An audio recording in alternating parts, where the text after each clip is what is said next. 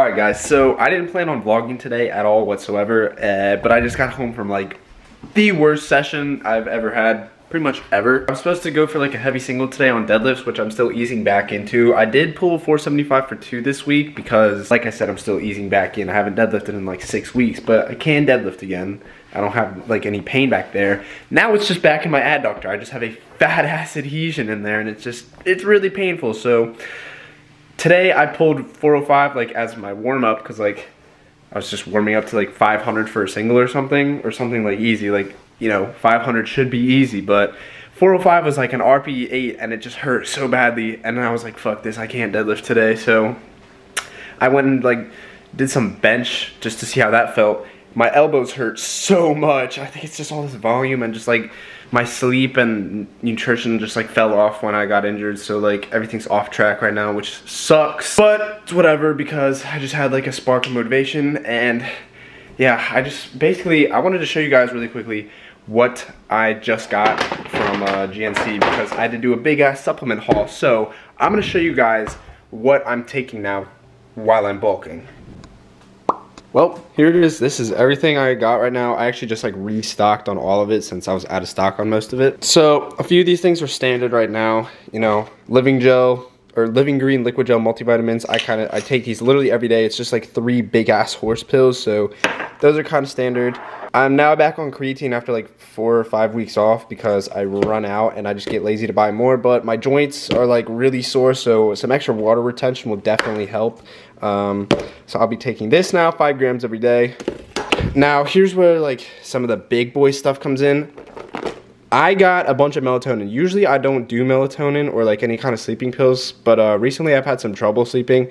I'm not really sure why. It's probably because my sleep schedule is so fucked up and I'm falling asleep at like different hours, but I'm gonna start taking these before I go to bed because fall asleep faster, stay asleep longer. I really need that. So I'll be taking melatonin now. Now here's some new stuff. So I have strawberry flavored Syntha 6 here. This is more or less so for like in between shake meals. It's 22 grams of protein per serving, 200 calories, and like 10 grams of essential amino acids, whatever that means. Strawberry is like one of my favorite artificial flavors. I just love how it tastes. So I got this. I'm probably gonna do like 2 scoop shakes just like in between my big ass mass gainer shakes. Fuck this stuff, I hate it, but it works really well because I struggle to get in calories. So it's like 1250 calories per 2 scoops. I usually don't do 2 scoops. I usually do like 1 scoop at a time. Although now I'm gonna be doing like 1 big ass shake of 1200 calories, or I'll split it up between the day of like 2 scoops because it adds up to 1250 anyways. But yeah, this stuff sucks. I got the chocolate flavored because Sawyer said the vanilla tastes like poop. And yeah, I had to get a bunch of that stuff. This is my old bag. All my old stuff is in there. Let's see, what else do we have here? I restocked on some arginine. I don't ever take this shit. I literally barely ever use these. I don't think I've used them. They're just like watermelon flavored BCAAs. I don't think I've used those like since I started working out, but yeah, this is everything I'm taking right now while I'm bulking, and hopefully it works. I mean, I'm just trying to, I'm sitting at like 171 morning weight again because I was working on a super special project and that required a lot of my time for editing, so I lost a few pounds because I didn't get a surplus in that day. So yeah, today I'm just kind of treating it as like a recovery day. So I'm going to make pasta. I have some rice in the fridge, and I'm gonna actually try out the Syntha 6 today. I'm gonna end my day with a shake, and I'm actually going to take a big ass ice bath. So I need to run to the store later and just get like a big ass bag of ice to dump in a bathtub. Cat, what are you doing? Bun Bun, what are you doing? Stop, get off the chair, don't claw it. Yeah, ice bath. I've heard from a few friends that it actually helps out a lot, so I'm gonna be doing one of those. I think it's just like you sit in the bath like completely submerged, not like head submerged, for like 10 or 15 minutes. So I'm gonna do that. Hopefully it just like helps rejuvenate all of my sore joints and big muscle knots. I also have a muscle knot in my forearm from benching somehow. So yeah, I need to recover. I'm pretty fucked up right now. So it's like a few days after the clips that you just saw. We are posted up at 8:46 p.m. at Goals Gym. I have legs today, and basically I just wanted to take you guys through a very detailed leg workout, just kind of explaining how I've been training legs since I haven't been able to squat. But hopefully this is going to be one of, if not the last workouts before I'm able to squat again, before I'm not able to squat, before one of the last workouts where I can't squat anymore, because I've been like training through my injury and, you know, treating it pretty well, and I haven't had any pain, like noticeable pain, just kind of stuff that I'm able to push through. I haven't tested out squatting. I can deadlift again, so I honestly might feel it out in this session. It will not be anything serious, probably nothing over like 225, or I don't even know, maybe not even like 185. We'll see. I have all my shit with me. But yeah, I'm gonna do a voiceover, really detail oriented, you know, kind of, you know, showing you guys everything that I do during my leg workout, how I warm up, why I do certain things, and I'm gonna pop some caffeine gum, and we're going to head inside. Alright, what's up everybody? So to start off this leg workout, we are doing the voodoo bands on the stationary bike to warm up the hips, and then we're going to move into some dynamic stretching. I just do like 10 reps of leg swings forward and back, both legs.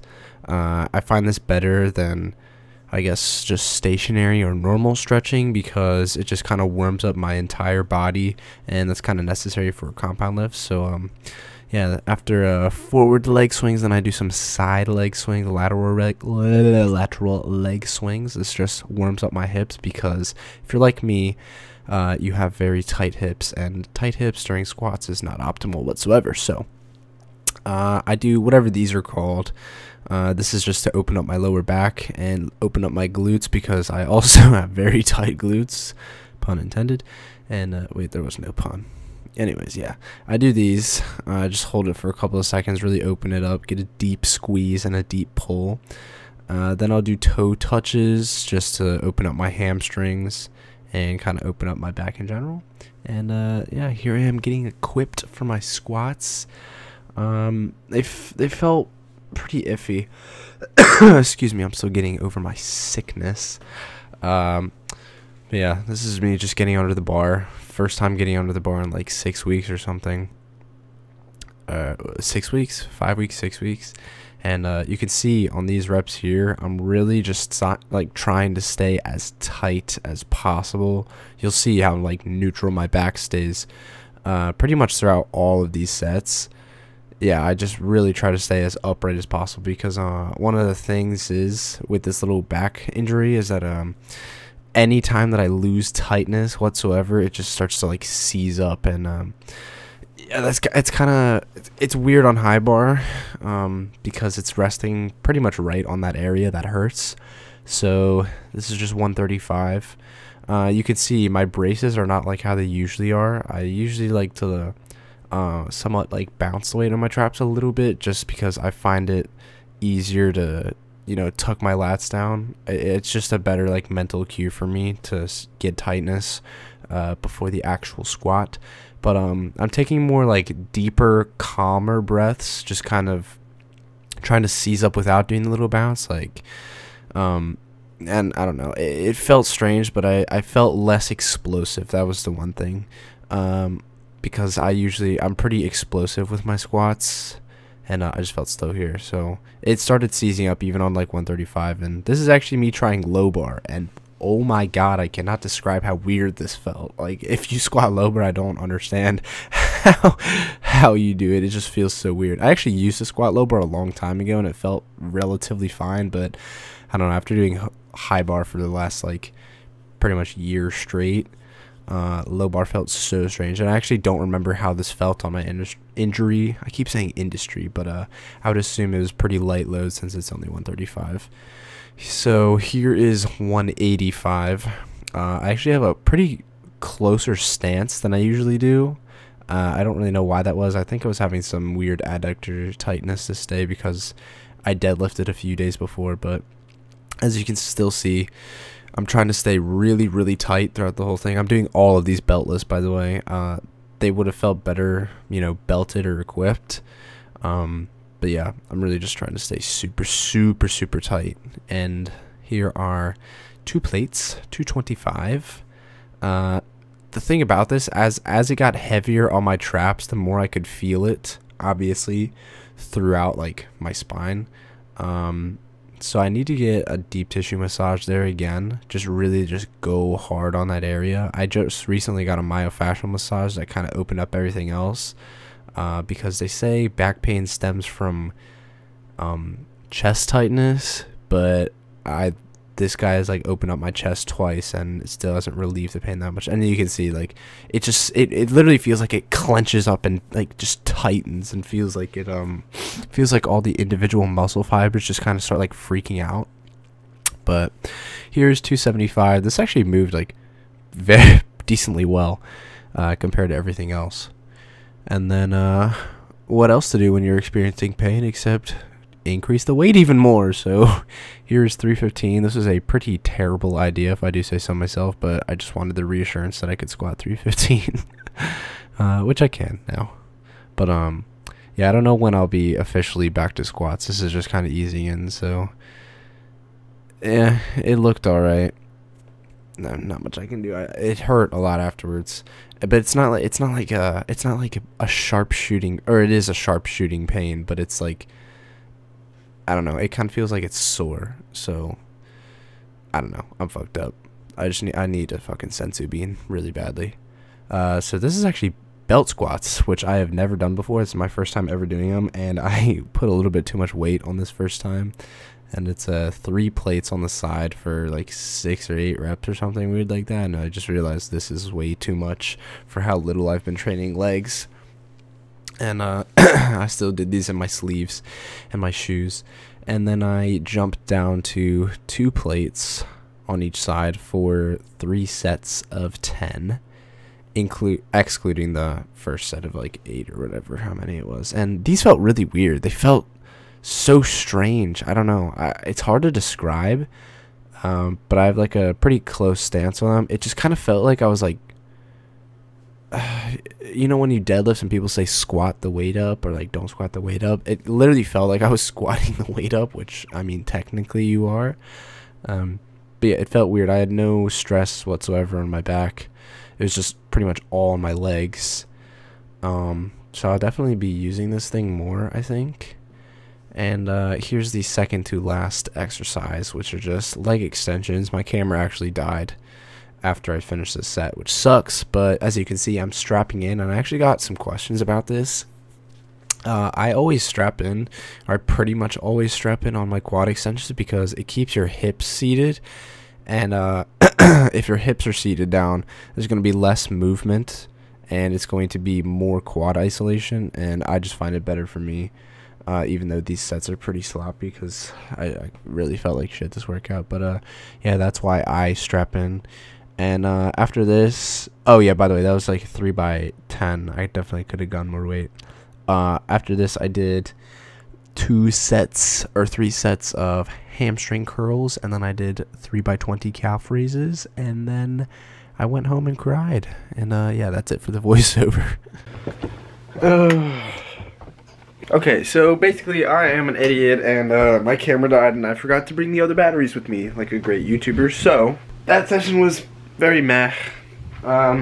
Squats felt alright, I guess. I have some knee pain, and I guess that's just because I really need a deload week. But yeah, I mean, what can you do? I went up to 315 beltless, got it with a little bit of pain. It was kind of a dumb idea because I felt that area tighten up on my left side a little bit. So I'm going to get a myofascial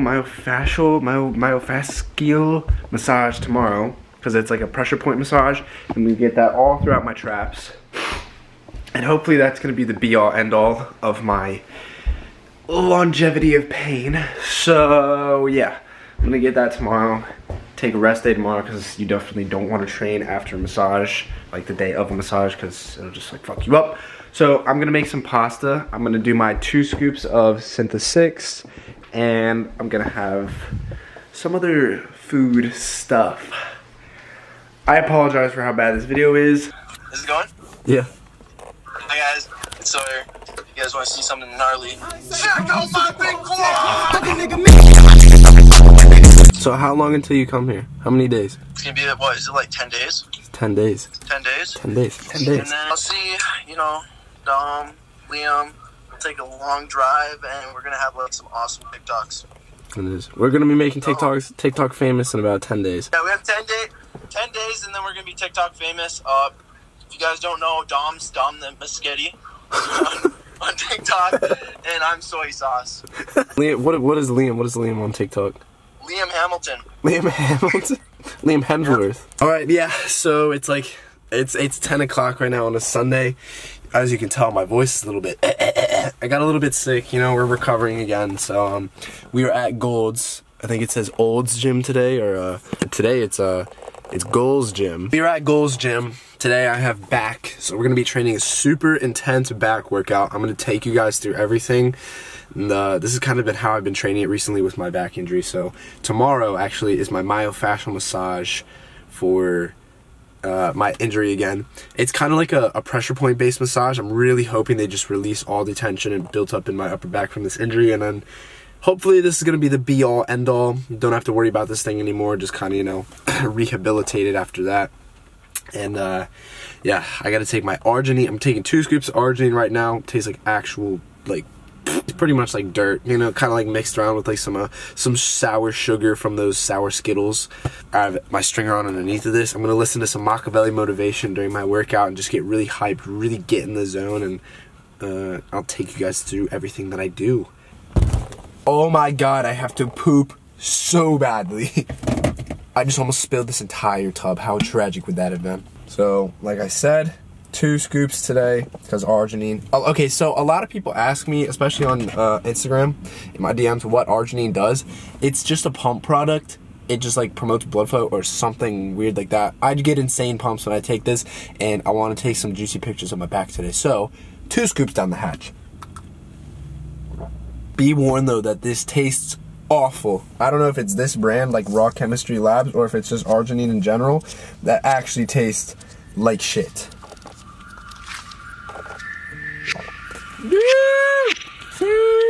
Oh my god, it tastes so bad. Well, now we are ready, and I'm gonna go inside and take my pre-workout poo-poo pee-pee and get ready to destroy back and arms today. Tonight, I meant, because it's 10:04.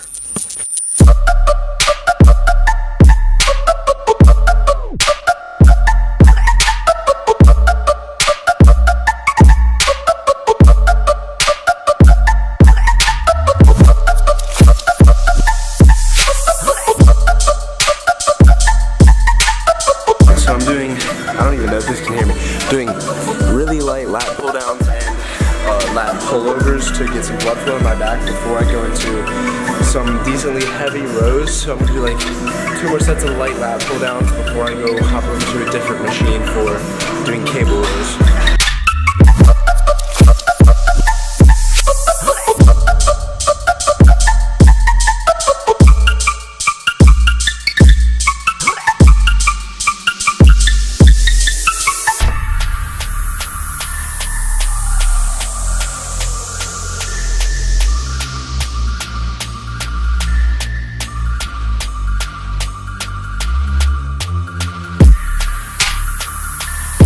So 3 sets of a decently heavy weight on what is it called? Cable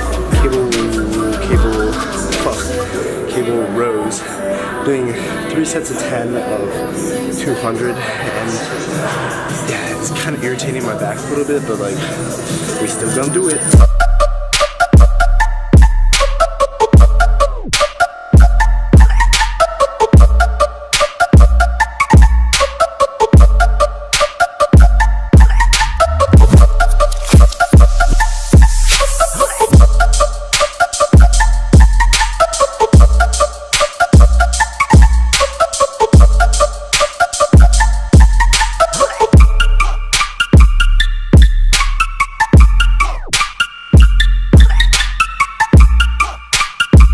Alright, now we're doing 1-arm overhead rows.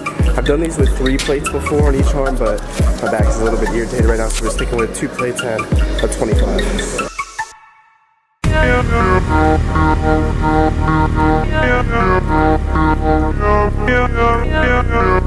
Now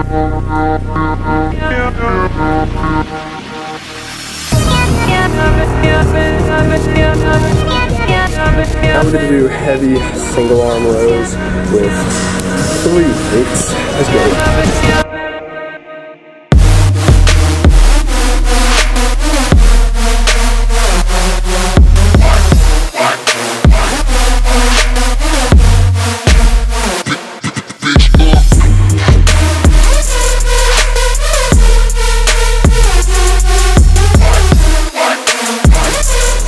So, some of you may be wondering why I strap in on some of my back movements, and this is because 1, my hands get sweaty, and 2, I find that I activate my back more when I'm like strapped in because you're more like tightly engaged to it or something.